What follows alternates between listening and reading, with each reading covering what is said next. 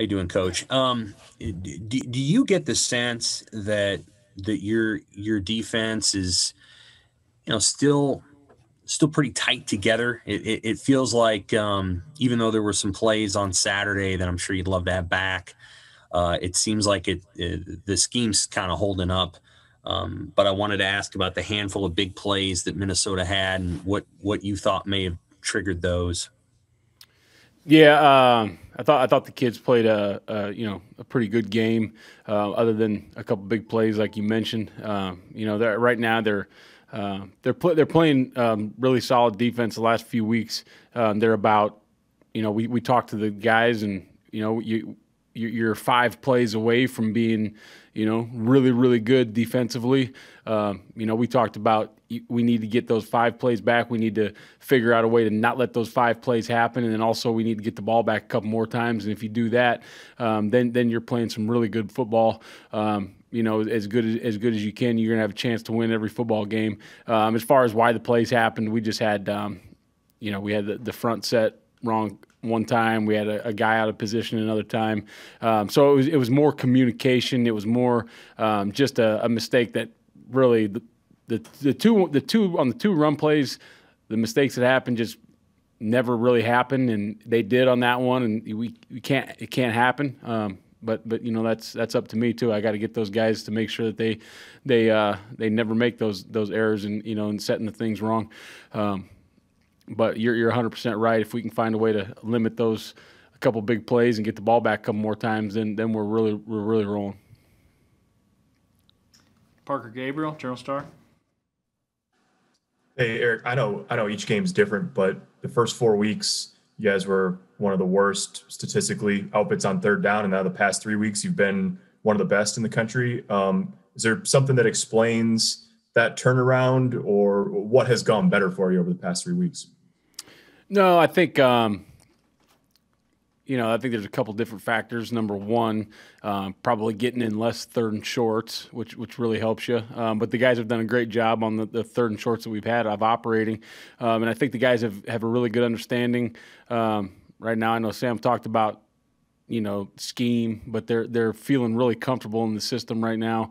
We've kind of finally got the guys where they need to be. Probably, and once again, that's probably. I needed to get them in some different places earlier, but they're where they need to be right now, and guys are understanding what they need to do, showing some different looks and how the looks work together in the third down packages, whether you're going to show pressure and drop 8, or whether you're going to show coverage and bring some pressure. And they're also doing really well in the man coverage. Another huge piece in that third down puzzle is the pass rush is not always, sometimes you look at pass rush and you only look at generating sacks, but when I look at it, obviously I want to get sacks every time too, but when the pass rush is working together and that pocket's getting collapsed and that quarterback doesn't have an opportunity to run, that was hurting us a little bit earlier in the first part of the year, where we'd have some good coverage downfield and the quarterback was running for about 50 yards a game in the first 4 weeks, and we've limited that down quite a bit. So that's a contributing factor too. But there's a lot of factors that go into that thing, and I just think that they've been addressed, and the kids accepted the challenge that was put in front of them, and they've rose up to that. Mitch Sherman.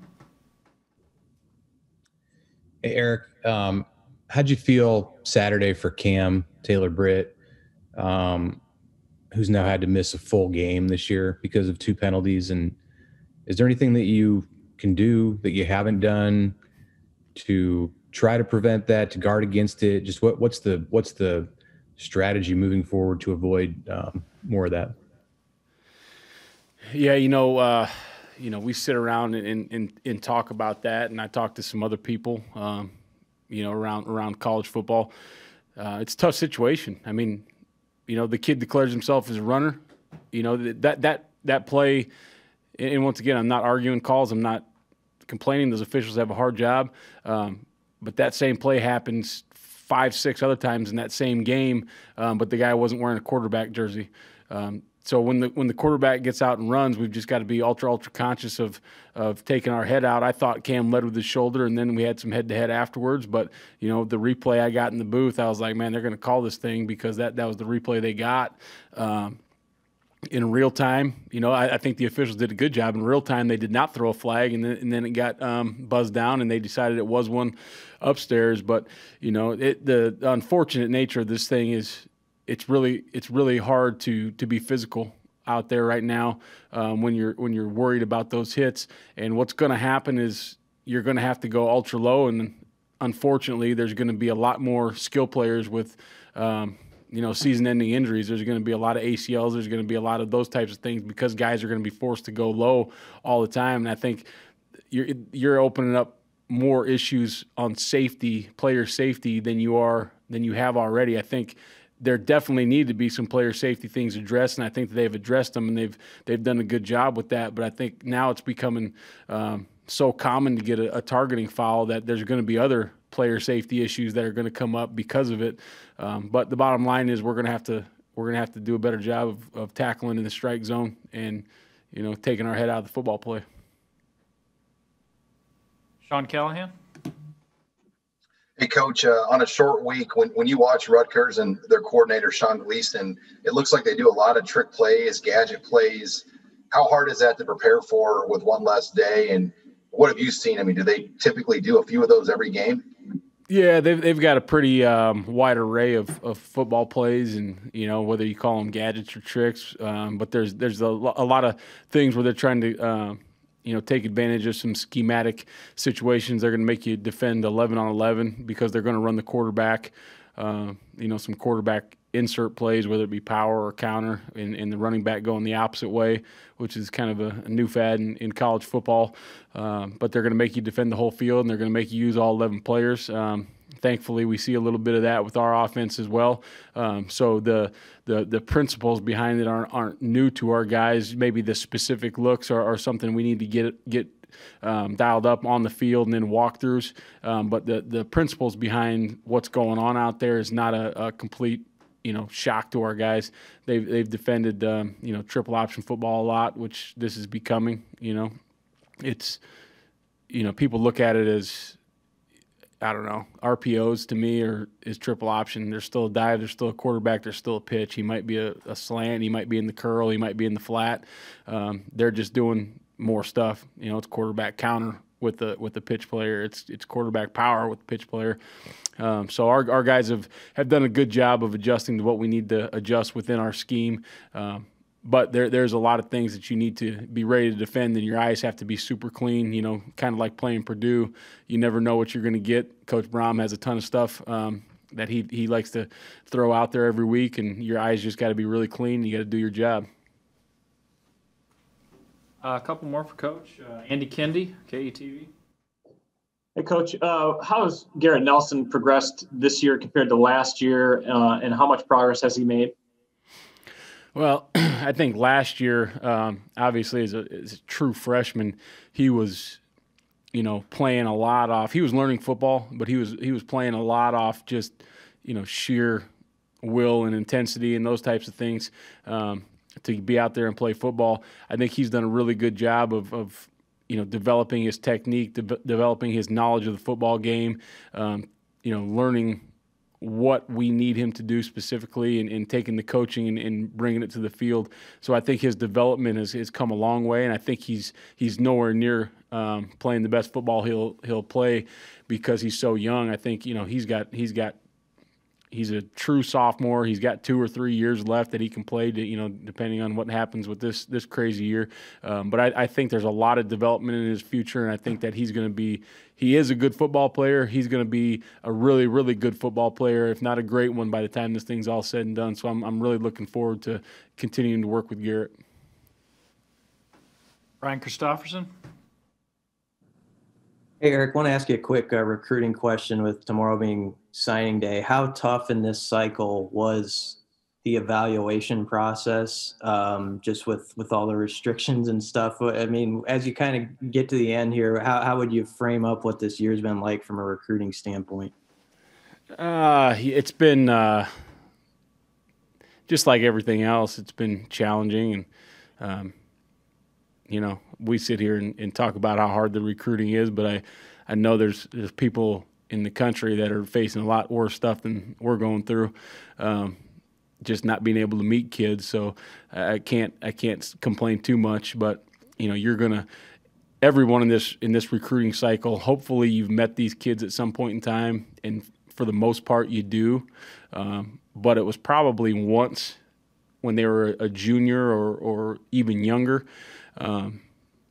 Without being able to see them recently, you just don't get to physically put your eyes on what they look like as they've matured.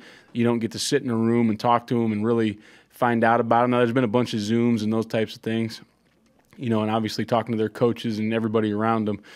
But the real truth of the matter is there's going to be kids around the country at every program that are probably going to sign a scholarship letter that have never been in a room with a coach. And, it is what it is. It had to be that way this year, but that's a little scary. I don't think any of us would probably marry somebody that we only met over Zoom, but some of that's got to go on, and it's just a necessity by the situation in the country. So it's been a challenge to get to know kids, and it's been a challenge for the kids too. Some of these guys are going to sign a letter of intent and go play football somewhere that they haven't been on campus, or maybe only been on campus once.